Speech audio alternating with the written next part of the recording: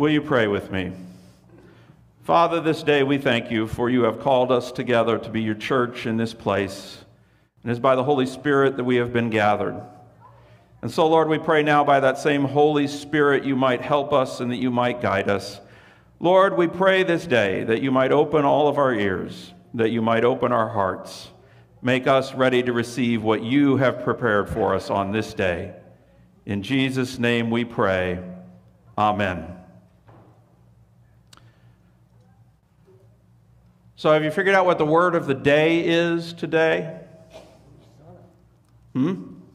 Hosanna. Yes, I see your eyes up there. We're doing. So the word of the day this day is Hosanna. I think you're behind me a little bit, video.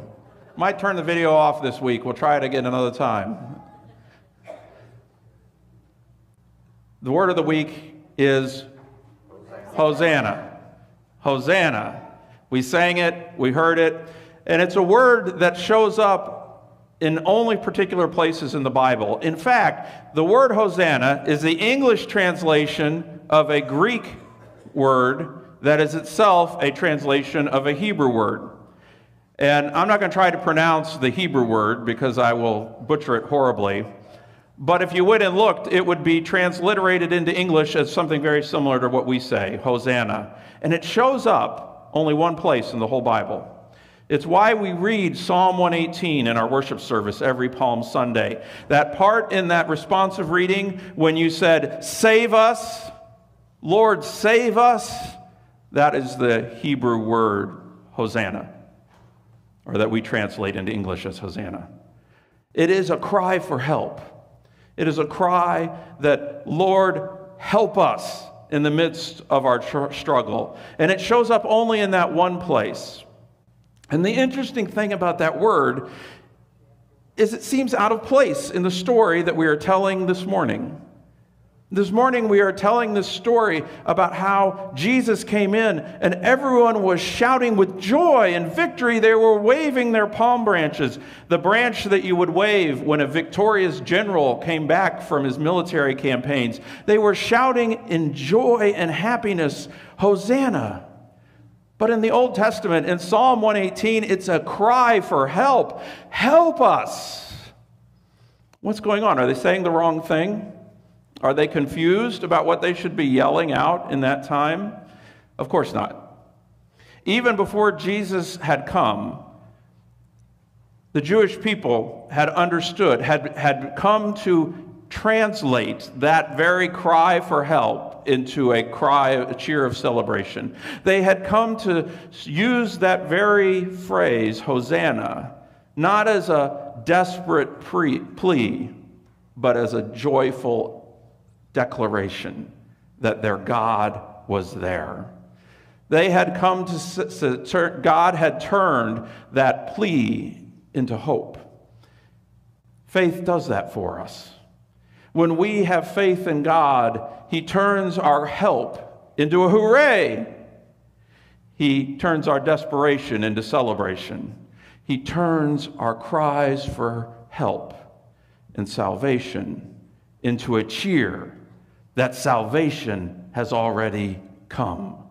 And so this day when we shout Hosanna, we use those very words that in one way we might have once thought as a crying out for help, as a cry of celebration, because help has come and God is here with us.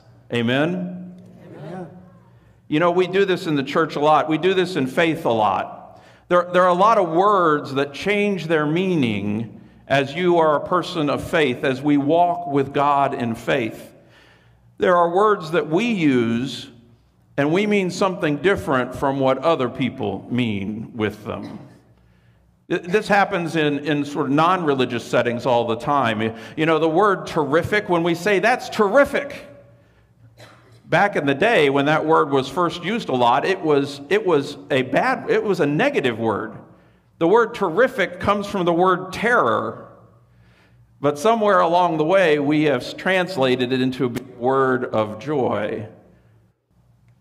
Well, the church does this too. The church takes these words that the world uses in one way and we use it in another.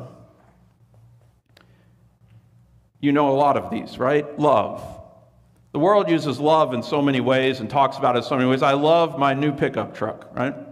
We talk about love and we mean things that are really more about I love something because it's good for me, right? I get something out of it. But the Bible tells us, Jesus told us, this is how we know what love is, that Jesus gave himself up for us. And so when Christians say the word love, we mean something very different very often than what the world means. When we talk about death, the world sees death as the worst possible thing that could ever happen to a person. The world sees death as a iron stop to everything in your existence, from which there is nothing to hope. And yet we see death as just a moment. We see death as something that's already been defeated.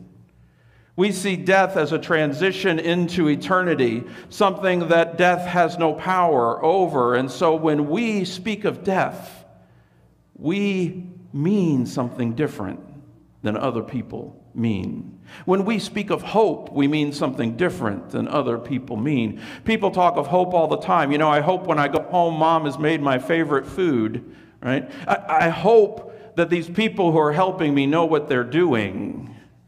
I hope the IRS doesn't find out what I reported on my taxes. Yeah, notice who laughed. When we speak of hope, we speak of hope as in, my hope is in God. And so therefore, I don't have to worry. We speak of hope as something that we stand firmly on because we hope in the one who has come to save us. We hope in the one whose promises are always true. We hope in the one who never leaves us. So when we say hope, we mean something different. And when we say salvation, we do as well. You know, that day, some of those crowds who were cheering and they were waving their palm branches, they were hoping that Jesus would come in and that he would drive the Roman army out. They were hoping for a new political order to come into place. And often in this troubled world in which we live, we do that too. We hope for salvation in terms of worldly power and worldly might. But Jesus came to show us a different salvation. He came to show us a salvation from fear and shame and guilt. He came to help show us a salvation from our own selfishness and our own self-hatred. He came to show us a salvation from the powers of sin inside us that make us do things we don't want to do and regret things that we have done. He has come to show us a salvation that overcomes the differences that divide us one from another. When Jesus talks about salvation, he means something different than we often do. And so this day we hope. And this day we cheer, for salvation has come. So what's that look like? You know, there's a lot of different ways that we can think of that and that it can be described to us. Salvation doesn't always mean that we get better. Salvation doesn't always mean that our struggle gets easier. Salvation means that in the midst of that we find strength and that we discover that hope, and that we know that there is life beyond this one. Early in my ministry, there was a guy at a little church I served in Greene County. We called him Big Jim because his son was Little Jim. And Big Jim was a big personality. If this were the sanctuary, he sat right about where a little bit a row behind Lisa there. And you'd always knew when he was in because he was loud and boisterous and friendly and knew everyone and always had a story every Sunday morning about what he'd done and what he'd seen. And I remember too, always when we do prayers of the people, Jim would always pray, ask and insist that we pray for children who had suffered abuse. I never really knew what exactly caused him to insist on that every Sunday, but every Sunday he asked for it. Well, Jim one day woke up And he was going about his day, and in the middle course of his day, suddenly his back broke. He had bone cancer that he didn't know about, and it was really advanced. And the bones had just shattered from the growth of the cancer. And he went into the hospital, and I went and visited him there. And while we were visiting, he looked at me one day when it was getting pretty clear that the end was close, and he asked me, "Do you think I'm okay with Jesus?" And I had to say, "Jim, I can't tell you that. That's something you and he have to work out." And he was clearly troubled. And he was clearly anxious about that. And so we prayed together over that. And I came back the next day to see him. And when I came in to see him, he was smiling. And he smiled up at me, and he said, "Pastor, Jesus and I had a good talk last night, and we're good. And I'm good. And I'm ready to go." Salvation that day came to that hospital room. When we say salvation, we mean something different than the world means. And there are a lot of people who are crying out for help right now. There are a lot of people who are crying out for that Hosanna in the original sense. Help me. And some of those cries look kind of rough to deal with, because some of those cries for help show up in people's lives as anger and as thrashing out at other people. Some of those cries for help show up in people's life as addiction and as abusiveness. Some of those cries for help show up in people's lives as self-destructive behavior. And it can be hard to know what to do or how to help. And if I had all the answers, I'd give them to you in a second. But here's what I believe. I believe, good people of God, our first way of helping is to ourselves be a people who believe that salvation has come. Our first way of helping is to be people who can shout Hosanna in the midst of life's struggles and challenges, who can say, Hosanna, the Lord has come, in the midst of our own trials, because we know our hope is in more than what we can see. And so I wonder if you might be a people who can shout Hosanna with me. I wonder if we think about, as we've prayed for Jeff and his cancer and the cancer in our community, of the other illnesses in our community, the people who are struggling with heart disease and their bodies failing, and they are crying out and looking for help. Can we be a people who say Hosanna? Can you say it with me? Hosanna! When we look at a world divided politically and divided by class and divided by race, families split apart by politics these days, when we see a world where everyone sees the worst in other people, can we be a people, will you say it with me this day, Hosanna? When we struggle, when we see people trapped in addictions, when we see people struggling with things they can't overcome on their own, when we see the world torn apart by powers that seem too strong for us to overcome, will you say it with me, Hosanna?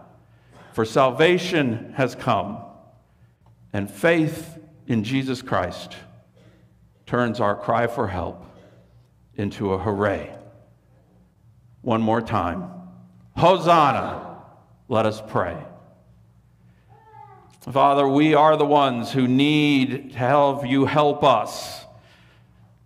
Not just to raise our arms pleading for help, but to wave our palms in celebration, for Jesus Christ has come. And so, Lord, let the Hosanna ring forth from our very soul. Let us this day declare that we know where our hope comes from, and that we know that salvation has come to us. And so we say with all the church, Hosanna this day, salvation has come. And Lord, when we struggle, when those words get caught in our throat, God, give us the Holy Spirit to trust and believe in the things we declare. Hosanna this day. May it be so. Amen. So this morning, as we prepare to go, I want you to hold on to that Hosanna. But I know some of you won't be able to join us for the services this week. Some of you won't be able to join us on Thursday night when we remember the Last Supper, when Jesus gave himself up for us. Some of you won't be able to join us on Good Friday when we remember how he suffered and died for us. And so today I want to end our service as we prepare to go out into the world by remembering what happens between Palm Sunday and Easter. We celebrate today because what Jesus has done for us. We will celebrate on Easter because what God has done for us. And yet let us remember what he did on the cross. And so this morning as we prepare to go, I invite you to carry with you that song that we will sing. And perhaps this day as we sing, you might need to come forward and pray. Pray that God will give you the ability, like the children in the songs we've sung, to say Hosanna even in your struggles. Prayer that you might be able to come to the foot of the cross and receive there the forgiveness that Jesus has poured out, or sing from your seats and remember the love of Jesus Christ that was redeemed, that was shown on Easter, but that poured out on the cross. Won't you please rise as you are able? And let us sing. Were you there?